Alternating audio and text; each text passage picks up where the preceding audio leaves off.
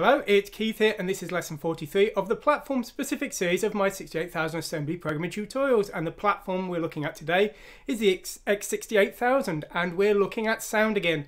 Now, we looked at sound on the x68000 once before. We wrote the ChibiSound driver, which was a simple driver for very basic beeps. It was an example way of making a simple sound with a single byte value. Now, we're going to extend that this time with a new version called ChibiSound Pro. Not entirely professional, but a little bit. It's designed for more complex sound effects with multiple channels, multiple volume levels, and it's designed really for music. So we're going to extend the previous idea of having a multi-platform driver that we could run in the same way from every system, and this is going to allow us to do music. Now, what I've done is I've written a little program I'm working on called Chibi Tracks, which is my own music player, and an accompanying tracker called Chibi Tracker Pro. These two together will allow you to write your own music and play it on multiple systems, and you can export one binary file and play it on different systems, even if they're not the same CPU. So I've got a file I wrote for the Z80 Amstrad CPC, and we can play it to at least some extent on the x68000 today without even re-exporting the file. Now, how do we do this? Well, what we've basically done is we've written a hardware abstraction layer which allows our software to work in the same way on every system. So there's two parts. There's the Chibi Track software, which is common to the 68000 systems, and then there's the ChibiSound Pro driver, and there's one version for the x68000, one version for the Atari ST, and so on. So what we have to do is we have to take in values that are the settings we want to set the channel to, one of our channels, and the underlying driver we're going to look at today has to deal with getting that job done of setting the channel. So the register D3 is going to take a single byte. Now, 7 of the bits are the channel number, so in theory 0 to 127, and the top bit is the noise on and off. D6 is a volume, in theory a value of 0 to 255, a single byte value there, and the pitch in D2 is a 16-bit value. Now, these are 8-bit and 16-bit because this came from the Z80 systems. It's a port from the Z80. And what we're kind of doing is simulating an AUI sound chip, the minimal functionality of an AUI sound chip, so that we can play music. Now, on the x68000, we have an FM sound chip, and it's the YM2151, I believe. Now, this is quite a complex sound chip. We can basically create some forms of instrument by combining different waveforms together. So we have to do that, unfortunately, to get things going. And we have a variety of registers, and we're going to discuss those in a moment. These are the sound registers that control the sound hardware. Now, as I say, basically, each sound channel is made up of a combination of different things known as slots, and these are the combinations of frequency modulators which form the final sound. So we'll need to configure multiple of them in a lot of cases to actually form our sounds. Now, whenever we want to set the registers, we have a register number and a single byte value for each of those registers, and you can see the functions of the bits here. Now, all we need to do is we write the register number to this port here E90001, and then we write the value in a byte value up to E90003, and that will set the sound register we want. Now, some of these registers are single registers, so you can see here registers 1, 8, and so on here. There's just one register for the entire hardware system. A test register, for example, we only need one, and the key on register, it controls all the channels, but it's just a single register for all of the channels.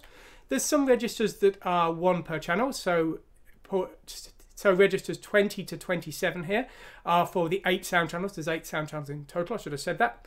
And this will set the feedback and connection. Now, the connection is relating to the kind of sound we're going to make. We'll have a look at that in a moment. But as I say, these are basically one per channel, and the remaining ones, there is a total of 1 per slot, and there's 4 slots per channel, so there's 32 in total. And you'll see that these are separated by hexadecimal 20 apart because there's 32 in total. And basically, if you want to know the address of an individual slot for a certain channel, what you would want to do is take the register base. So for example, maybe let's say maybe hexadecimal 40 there, and this will be looking at the decay and multiplier there. So let's say we want to change those. So what we would do is we would take our register base of hexadecimal 40, we would then take the slot that we wanted to look at, so 0 to 3, multiply that by 8 and add the channel. So basically, if we want to change the 4 slots of a single channel, we would need to add 8 to move from slot 0 to slot 1 to slot 2 to slot 3. So that's how we could move between them. Now, all of these different options are quite complicated, and one of the especially complicated things is the key code, because the key code here, while this is a 4-bit value and it takes a value from 0 to 16, not all of the numbers from 0 to 15 will actually work. Some of them don't do anything, and so these are the valid numbers we can use. That's one of the complications. The other one is the connection, which is inputs in registers hexadecimal 20 to 27. Now, what are connectors? Well, connectors are how the various slots are connected together to form a sound. So you can see here we've got 4 slots, M1, C1, M2 and C2 here, and these can be combined in a various different sort of patterns to produce the final sound, and the orientation of the connection from 0 to 7 will alter the sound, and you can try different ones and see how they work. But of course, depending on how the slots are combined together, the settings that those slots were given will have radically different effects on the sound, or maybe in some cases no effect at all.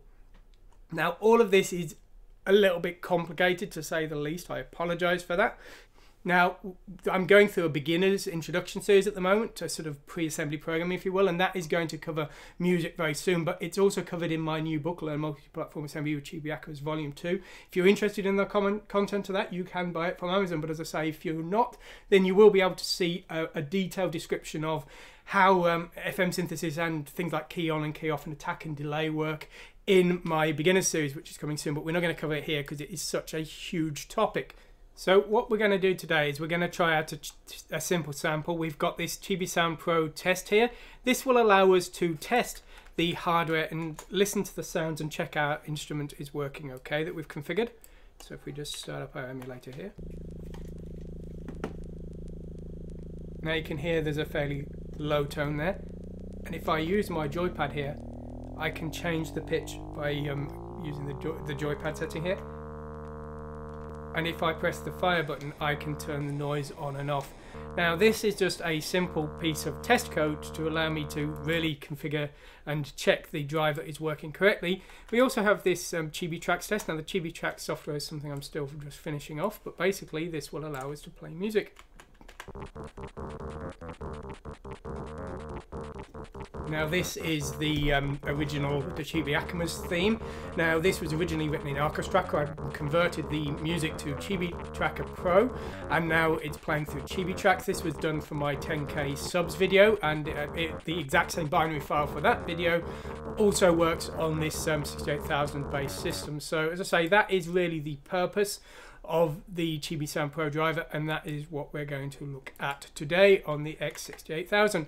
Now, the first thing I think it's important to understand is how we're doing the music. Now, we're going to pass a pitch in the D2 register, and we're going to pass a 16-bit value, but while a low pitch is specified by a low number and a high pitch is specified by a high number, a pitch like 32768 isn't going to sound the same on every system. It won't be remotely the same because it's going to depend on the hardware.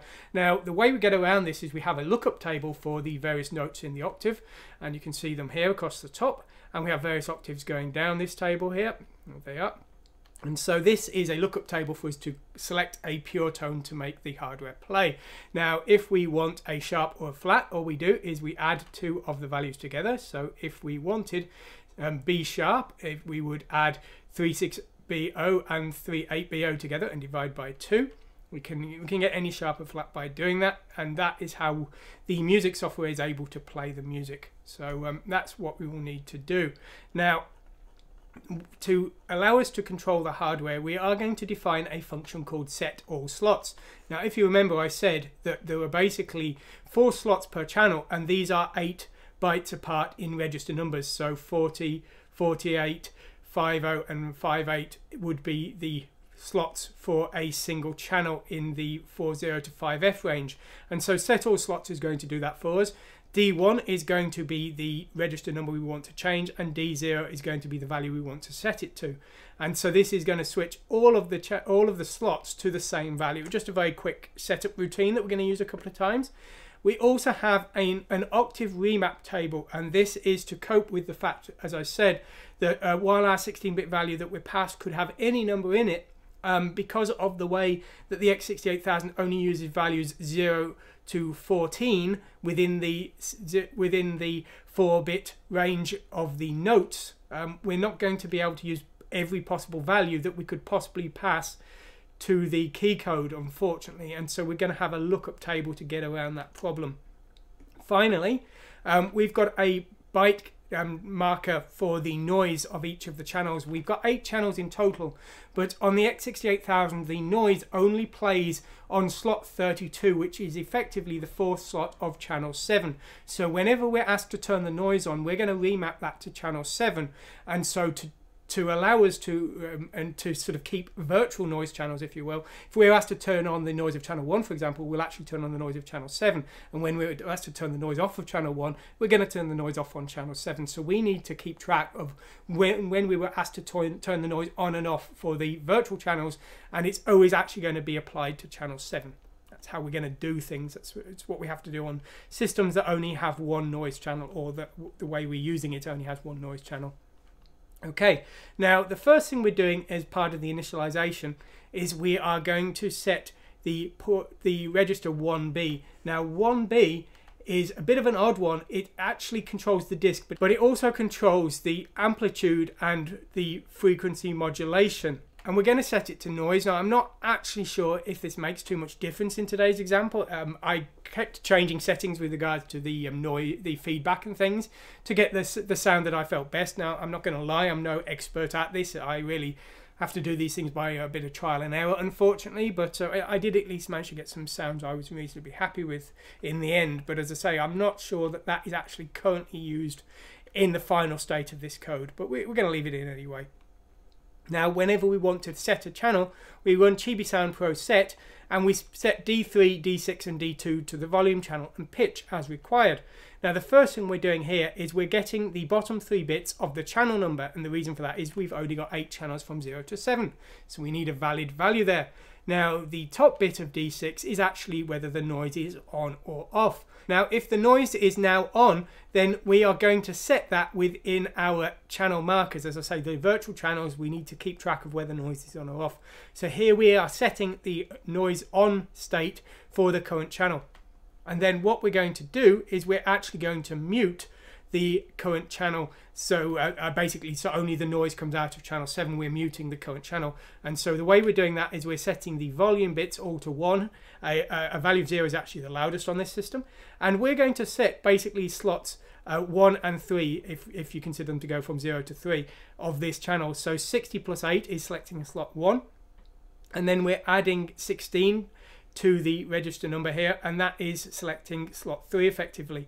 And we're muting those two because of the way the way the slots are connected in the current configuration, that will actually mute this channel. Now once we've done that, once we've muted the tone, we're going to actually redirect the noise to channel 7, as I said before. So that's what we're doing there. Now if the noise has been set to off, what we want to do first is we want to check the previous state of the noise on this channel, because maybe it was on before, and if it was on before, we now need to mute it. So what we're doing there is we're checking if the noise was previously on, and if it was, we're clearing that marker to say that it's now off.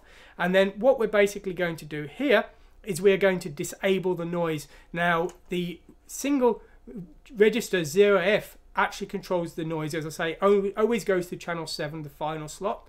So by setting the top bit to 0, we're effectively disabling the noise, and that's all we need to do to turn the noise off there. And then finally what we're doing here is we are actually silencing the channel here. So by just setting the volume to the minimum there, which is effectively silencing that channel there. And we're then running set all slots. This is basically setting all of the slots to mute there for channel 7. That's going to silence the previous noise that was playing. Okay. Now what we're going to do next is we're going to check what volume we're actually being asked to play now, because if we're being asked to play at volume 0, we're actually going to mute the sound. So in that case, what we're going to do is we're going to actually effectively lift the key up. If you think of a piano key, when you press the key down and you lift it up, we're going to lift the key up. And we've set the decay to very fast so that the sound will die away very quickly. So all we need to do that is we need to set all of the slot bits to 0, and we need to set the channel bits to the current channel.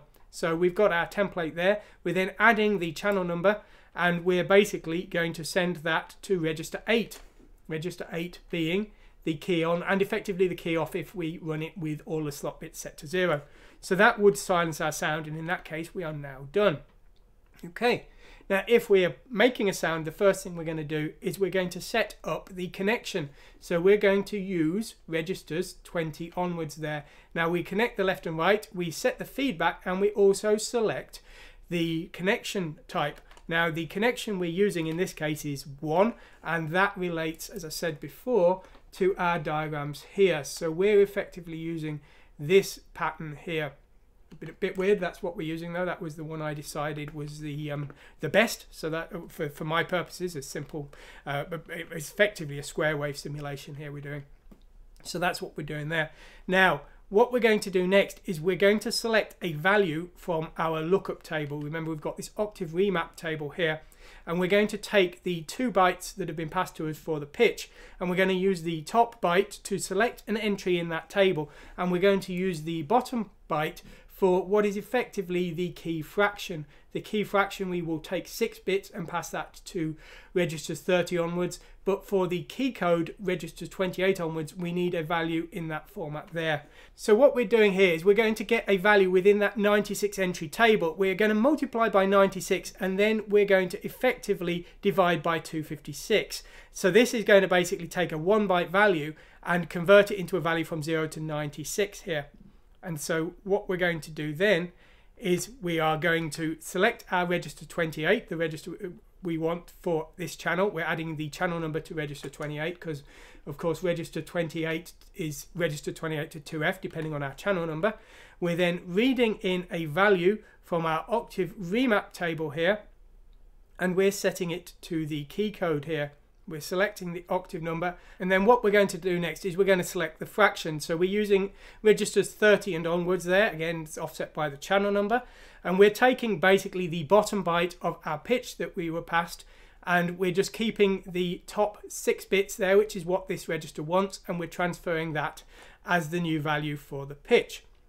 Okay. Now, what we've got next is a large sequence of various settings that are related to the kind of sound we're making. We're defining things like the attack, the decay, the multiplier, the detune. Now, basically, I've got these fixed values. We never change them for the different tones and pitches.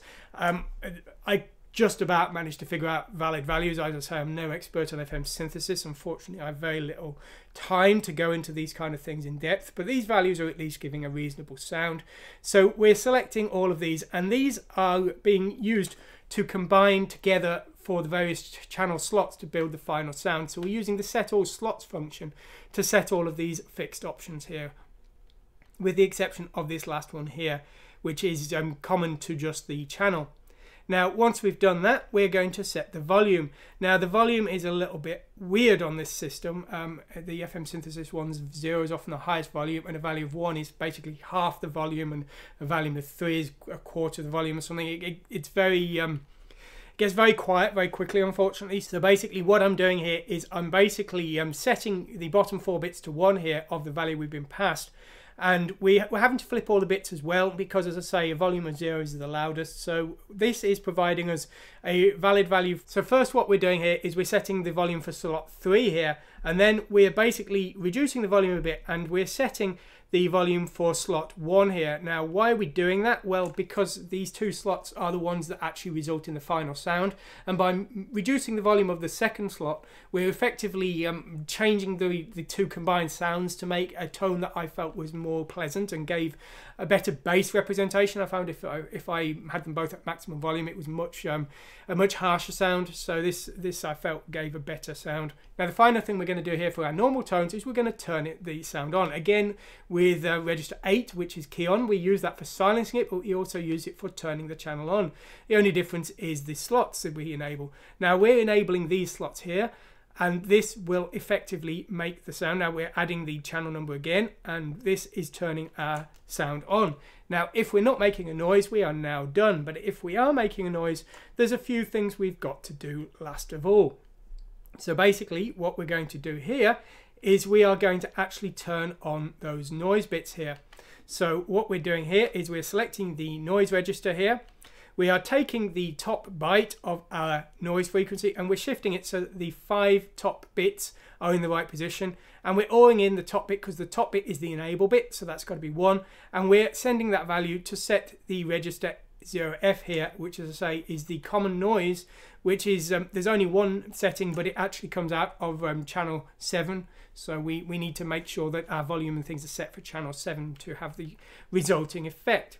Anyway, there we go. So that is all we have to do. There's quite a lot we have to do, unfortunately, to get the sound working for today's example. I mean, personally, as a sort of beginner at this kind of thing, I find much simpler systems far more pleasant. You know, the AY sound chip is all I'm really capable of musically, so this is excessive for me. But here it is, and as I say, you're welcome to go to my website, download the source, go to the build scripts, have a go with it yourself, and if you find any of it useful, you know, make whatever you can of it, you're welcome to do so. Anyway, hope you've enjoyed what you've seen today. Thanks for watching, and goodbye.